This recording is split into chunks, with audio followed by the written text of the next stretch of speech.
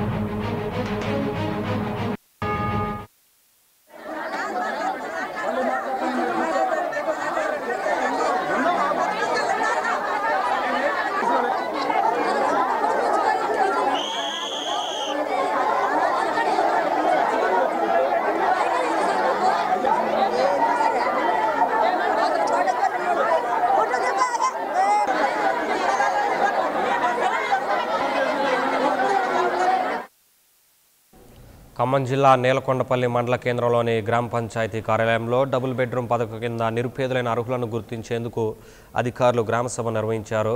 ఈ సభకు వివిధ ప్రాంతాల నుంచి ప్రజలు వందల సంఖ్యలో హాజరయ్యారు. తెలంగాణ రాష్ట్ర ప్రభుత్వం మొదటి దశలో 18 ఇండ్లను కేటాయించి నిర్మించింది.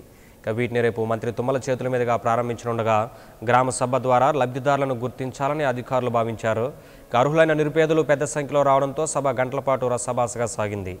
గత ప్రభుత్వంలో నిరుపేదలైన వారికి అదే స్థలంలో ఇంటి నిర్మాణం కోసం భూమి పట్టాలిచ్చి ఇప్పుడు ఇండ్లు ఇవ్వకపోవడం ఏంటంటూ కన్నీటి పర్యంతో అధికారులను నిలదీశారు. సభ మరింత ఉధృతం కావడంతో పోలీసుల సమక్షంలో సభ నిర్వహించారు. అధికారులు డబుల్ బెడ్రూమ్ ఇండ్లు 2వ దశ పనులను ప్రారంభం చేశామని, అర్హులైన ప్రతి ఒక్కరికి ఇండ్లు ఇస్తామని చెప్పినప్పటికీ మహిళలు తమ ఆందోళనను విరమించలేదు. ఆ సమయంలో జిల్లా ఆర్డీఓ కొత్తగా 200 డబుల్ బెడ్రూమ్ ఇండ్లు నిర్మాణం చేస్తున్నామని, అందులో అర్హులైన ప్రతి ఒక్కరికి ఇండ్లు ఇస్తామని హామీ ఇవ్వడంతో ఆందోళన విరమించారు. దీనికి సంబంధించి మరింత సమాచారాన్ని మా కరెస్పాండెంట్ వెంకటేశ్వర్లు అందిస్తారు. వెంకటేశ్వర్లు. Thank you Naveen.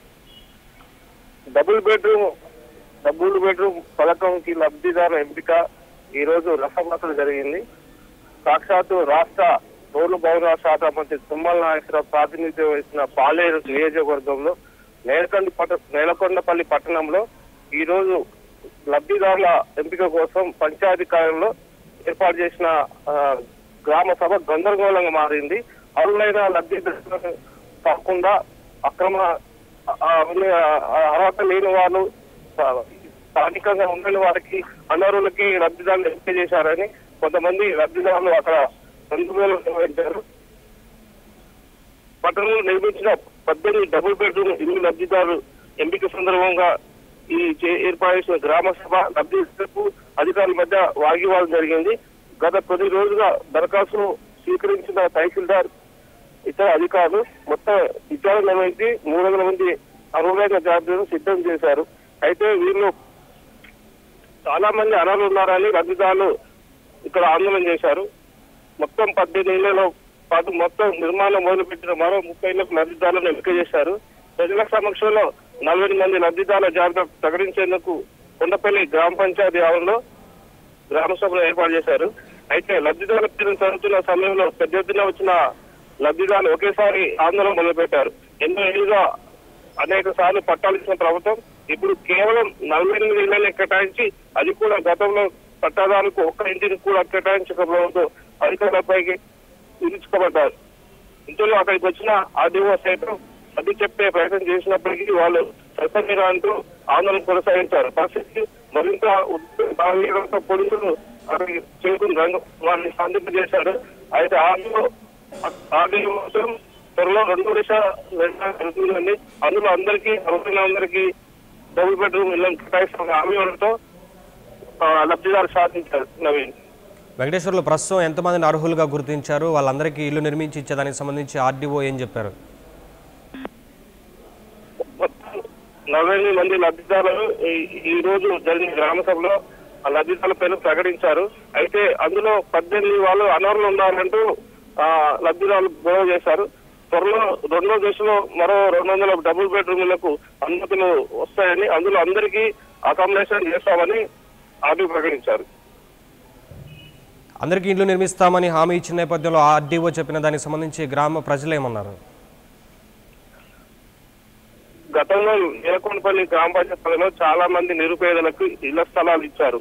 అయితే ఒక్కరికి కూడా డబుల్ బెడ్రూమ్లకు వారికి కేటాయించలేదు.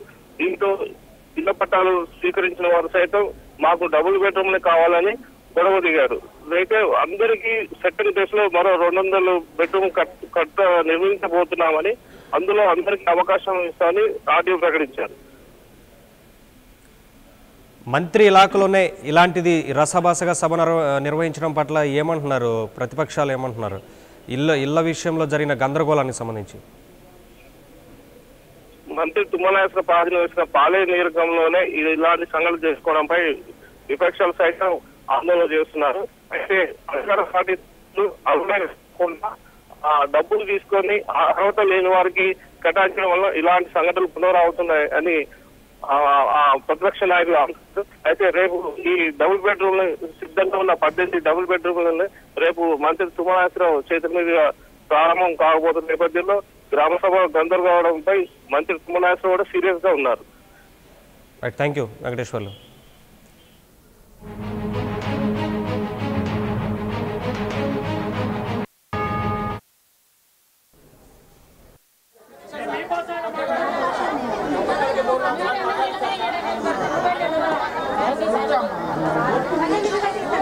ఎవరిచ్చి లిస్టు ప్రతి ఇంటికి వచ్చి వెరిఫై చేశారు. దాని ప్రకారం లిస్ట్ తయారు చేస్తారు.